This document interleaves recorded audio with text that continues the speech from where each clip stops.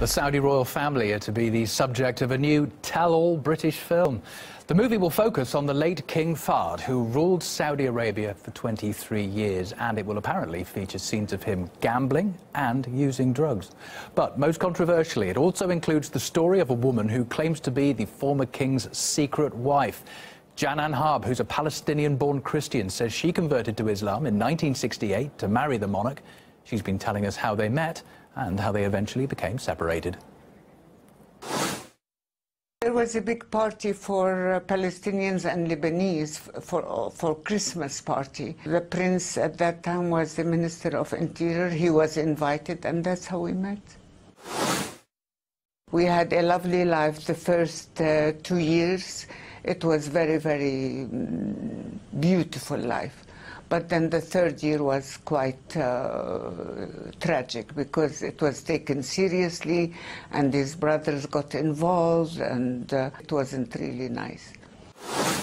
I was deported. His brothers who were grooming him to become a king did not accept him to have a Palestinian Christian wife. I was deported without his knowledge.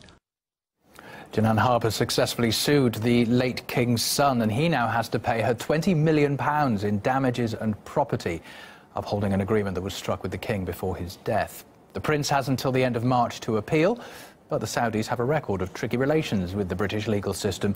This week, one sheikh managed to escape divorce payments after he was appointed a UN envoy by a small Caribbean nation. That means he gets diplomatic immunity.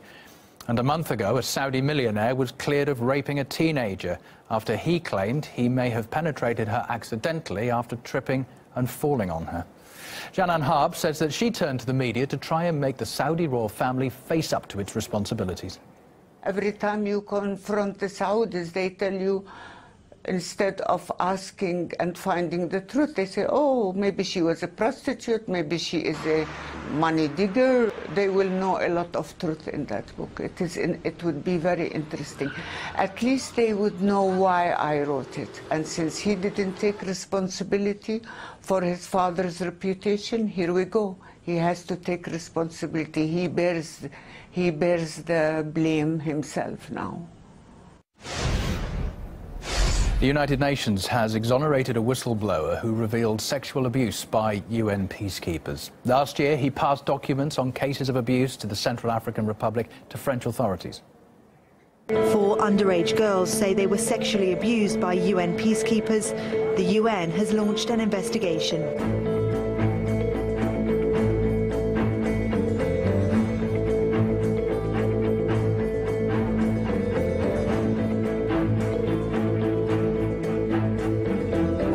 Put into words how anguished and angered and ashamed I am by recurrent reports over the years of sexual exploitation and abuse by UN forces. These allegations came to light in 2014 following claims that international troops serving as peacekeepers in the CAR had sexually abused a number of young children in exchange for food or money.